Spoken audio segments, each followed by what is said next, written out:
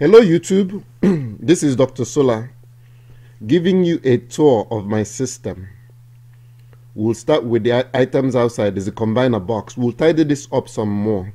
The combiner box is where all our solar panels come in. So we have two sets of panels, five 300 watts and 8 250 watts. The 300 watts coming to the white charge controller, and the 250 watts coming to the blue charge controller. So we have the Schneider and the Victron energy charge controller. They're both 60 amps, and I've explained to you why we have two separate charge controllers instead of one big one.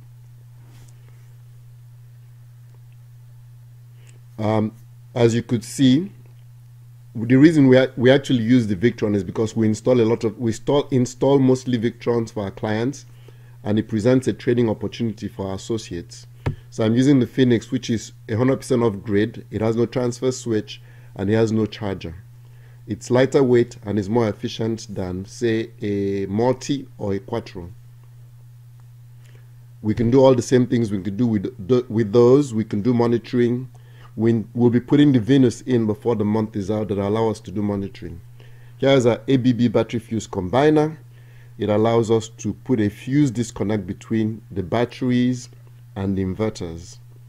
So it has three 160 amp fuses. Sometimes we also use it to disconnect our charge controllers. Our bus bars, our shunt for our BMV, which is our battery monitor from Victron, and then the screen is for our BMS. Our BMS is a charge ring, and it has a screen on it. I'll be changing the BMS to one that balances. This doesn't balance, so I'll be changing it to one that balances. As you can see, the patches in the wall is where we removed items. Eventually we'll get the wall repainted. We're building a metal battery box. After the fire, we feel it's necessary to contain these batteries in a battery box.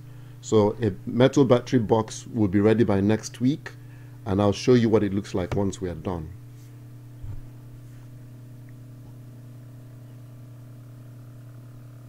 So like you saw before, I actually have two inverters, one by Victron and the other by Growatt.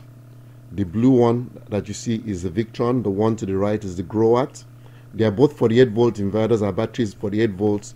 The box all the way to the end is what allows us to switch between the Victron and the Growatt. I don't run them both at the same time. I run one or the other, not both.